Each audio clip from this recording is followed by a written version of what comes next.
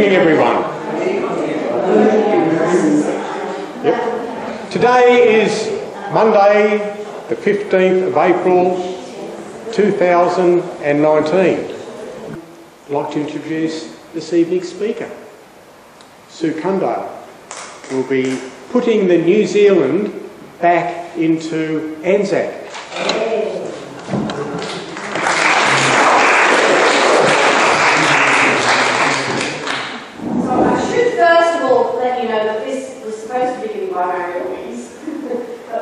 On her way back from Tasmania today and couldn't guarantee she was going to get here on time. I got logged in.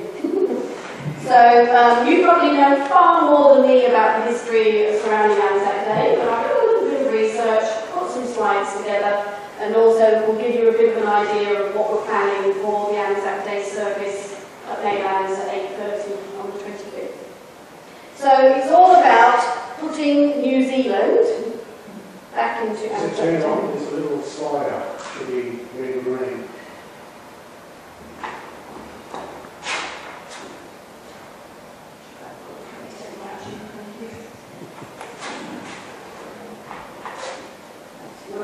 There we go.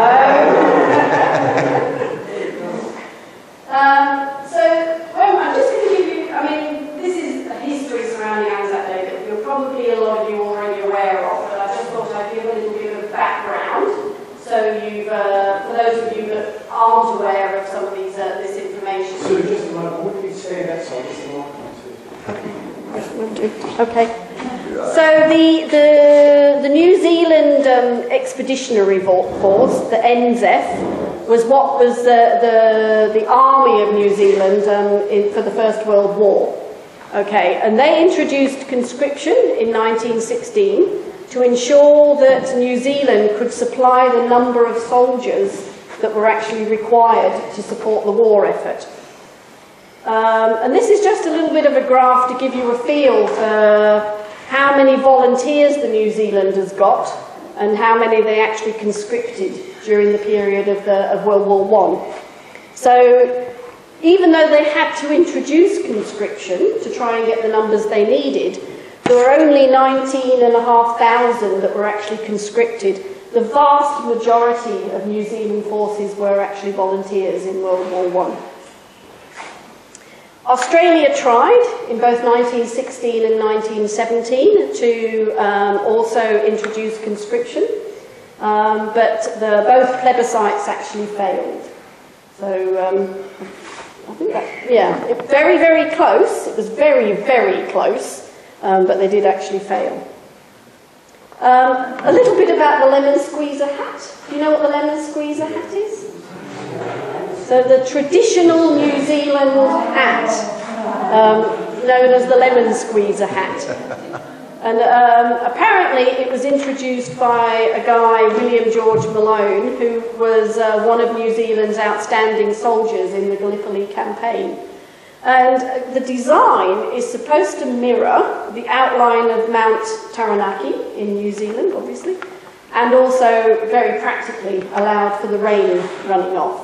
So it's a very iconic hat that the New Zealanders wore. Now, the NZF and the Australian forces combined for ANZAC Day for the 25th of April 1915, and that's when we got the Australian and New Zealand Army Corps, the ANZAC Army. And the ANZACs, as you know, landed at Gallipoli along with other Allied forces on the 25th of April 1915.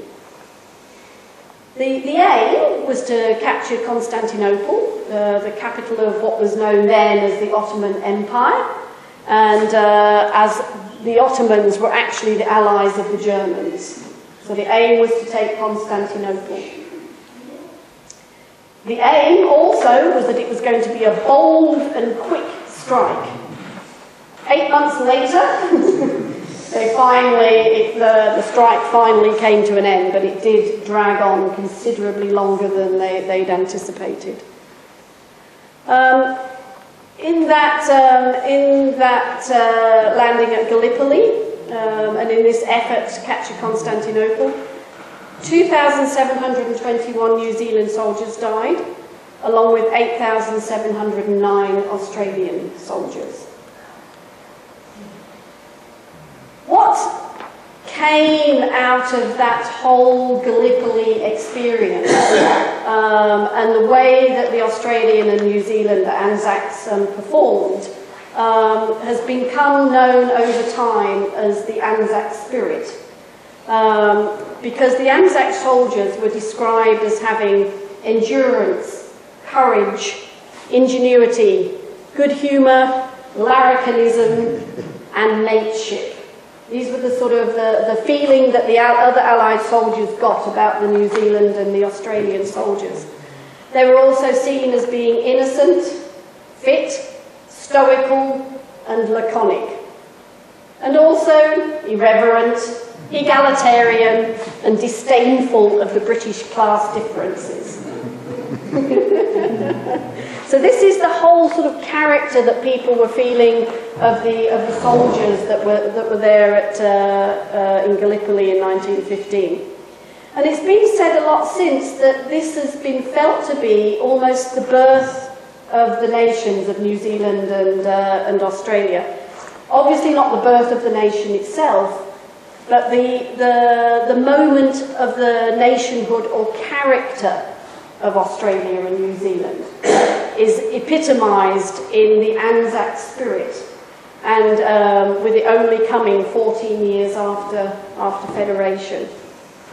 So if people think about an Australian character, when you go back to some of these things, this is what people see as being Australian and New Zealand character that came out of that ANZAC and Gallipoli. Just a few interesting facts about ANZAC Day. Officially named ANZAC Day in 1916. It became a public holiday in New Zealand in 1920. It became a public holiday in all states of Australia by 1927. It took a little while to filter in through all the different states. The popularity sank quite considerably during the 50s, 60s and 70s. Can you think why? Vietnam. Yeah, Vietnam. Especially in Australia. It was, there was a lot of anti-Vietnam campaigning going on during the 60s and 70s. The ANZAC Day was an opportunity for the anti-Vietnam campaigners to protest. So ANZAC Day was really not particularly popular. Yeah, sorry.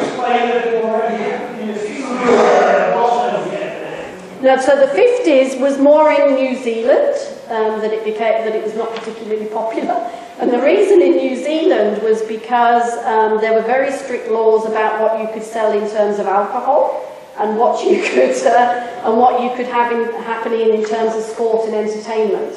So the New Zealanders were not happy that ANZAC Day meant that they couldn't drink and have as much entertainment as they would like. So eventually the rules were changed, the laws were changed, and it opened up a lot more.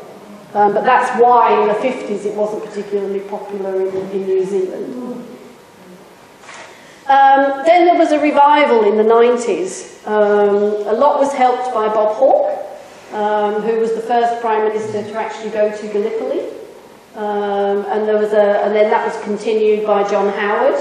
So there was a real revival of the whole spirit of the ANZACs, and now it's become more of a ceremonial occasion, not just to remember Gallipoli, but also to remember all of those who have fought and lost their lives for their country in all wars and conflicts. So it's a recognition of Vietnam, of if you went to Iraq now, if you were in World War II, World War I, any of the wars that have taken place and people have lost their lives, then ANZAC Day now covers and looks at all of those in a very reflective way. Now, someone last year apparently said to Mary Louise, why isn't New Zealand recognised in ANZAC Day in mainland? Why there's no reference made towards it?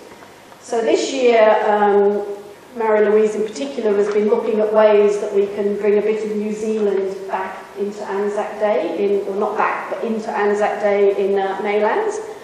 And one of the things that, the main thing that we've got happening this year is that we have 2 World War I poems, both written by New Zealanders, and they're actually being read by a New Zealander. So we have this one, which is literally 2 lines. Inside each trench, the sound of prayer. Inside each prayer, the sound of digging. And then there's one that's, I haven't put this whole one up because there's quite a few verses, but this is written as a tribute to the Kiwi nurses. Young man, you ask me who I am and why I wear this faded yellow ribbon. I am the woman who held your dying uncle's hand and wrote a letter once that broke your grandma's heart. I am she who met the dust-off at the door and carried bloodied, broken bodies through to triage. So those are the 2 poems that are being read are, as I said, New Zealand poems and are being read by a New Zealander. This second one, Sister, probably has about another 6 verses, but I thought you'll get to hear it when you go to the ANZAC service at 8:30, obviously on the 25th of April, at the cenotaph next to the old police station. And there will be ANZAC biscuits, tea and coffee will also be served for you. Okay?